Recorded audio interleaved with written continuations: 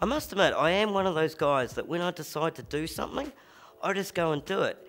And one of the funny stories is, the first time I decided to buy a car, I just went and did it.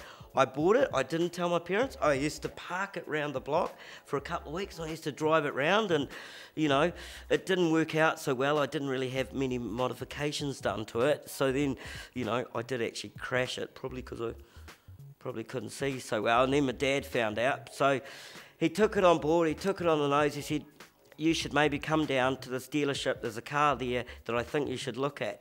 So I went down to the dealership, and it was a manual. I'd never driven a manual before. And of course, with my height and size, reaching the clutch was near impossible.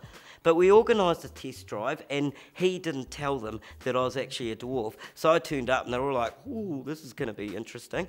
So anyway, I pulled it out, reversed it out, and then just dropped the clutch, and it stalled.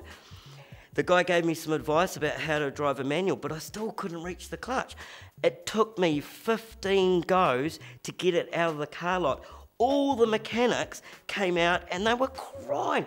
Even the salesman, the receptionist, they almost closed the business because it was so freaking funny. This dwarf trying to drive this car going like, this with his mother beside trying to give helpful sort of motherly hints and keeping a straight face at the same time.